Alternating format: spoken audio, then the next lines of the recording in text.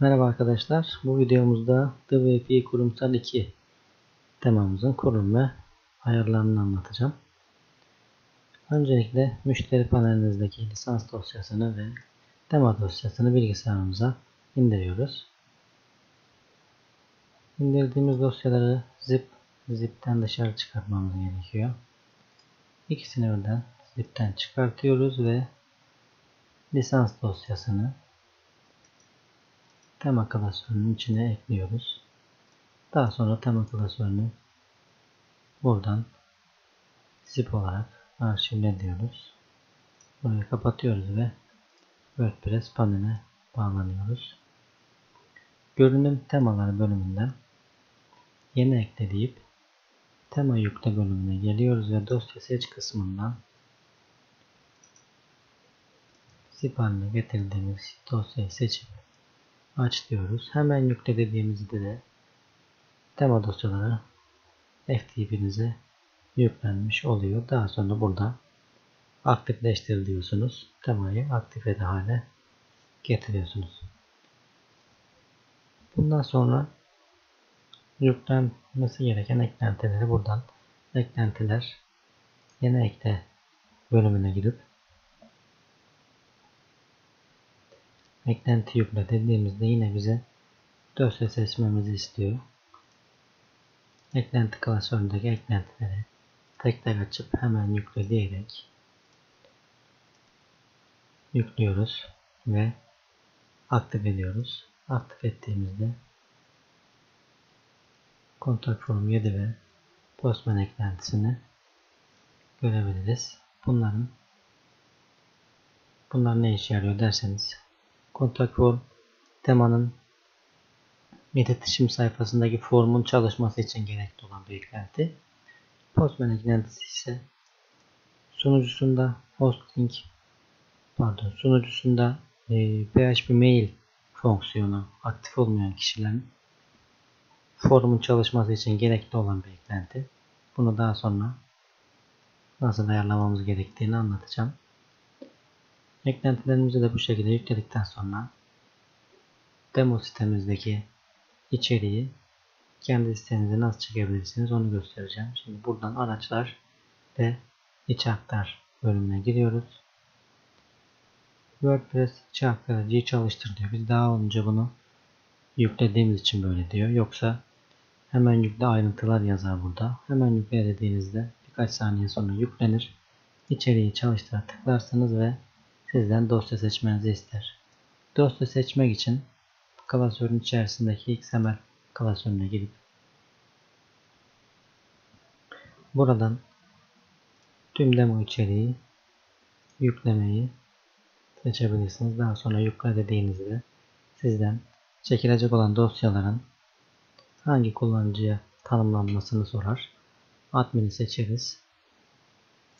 Çekilecek dosyaların içerisindeki tüm ekleri çekmesini istiyorsak burayı işaretleriz. Ki lazım olduğu için işaretlemeniz lazım. Onayla dediğimizde de 1-2 dakika içerisinde tüm demo içerik sitenize yüklenmiş olur. Bundan sonra yapmanız gereken görünüm menüler kısmına geleceksiniz ve demo sitemizdeki tanımlı olan 6 tane menüyü buradan tek tek açıp seçip hangi menüde görünmesini istiyorsanız onu seçip kaydet demeniz ve bunu tüm menülere uygulamanız gerekecek. Blok menüyü seç diyorsunuz ve aşağıdan sidebar blok menüyü işaretleyip menüyü kaydet diyorsunuz. Tüm menülerin isimleri zaten aynı yaptık karışmasın diye. Buradan kolaylıkla yapabilirsiniz. Daha sonra temanın iletişim formu buradan yönetiliyor. İletişim formu ayarına girip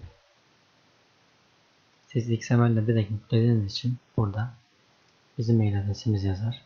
Siz bunu kendi mail adresine değiştireceksiniz. Ve şuradaki uzantıyı kendi site adresinizi yazmanız gerekiyor. Örneğin buraya info@thewp.com yazabilirsiniz. thewp.com buraya yazdıktan sonra Aynı uzantıyı buraya da yazmanız lazım, yoksa hata verir. Şu an hata vermesindeki sebep böyle bir uzantıda çalışmadığımız için. Gördüğünüz gibi thewp.com.tr'da çalışıyoruz. Siz kendi site adresinizi yazdığınızda böyle bir hata almayacaksınız. Daha sonra mailin hangi maile gideceğini buraya yazdık. Bu mailin SMTP ayarlarını yapacağız.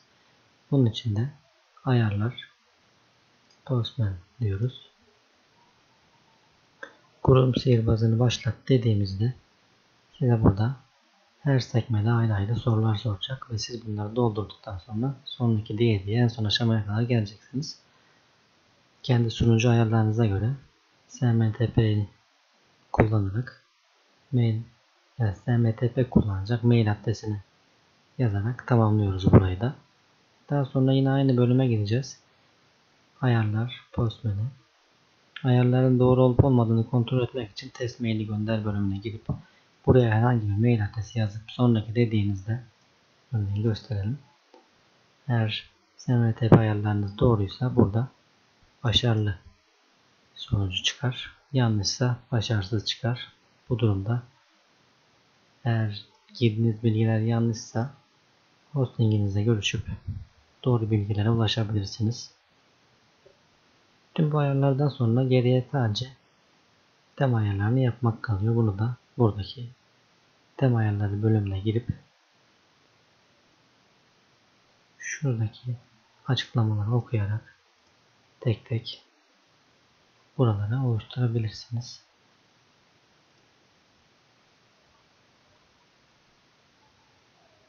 Bu temamızdaki kurulum işlemi de bu kadar.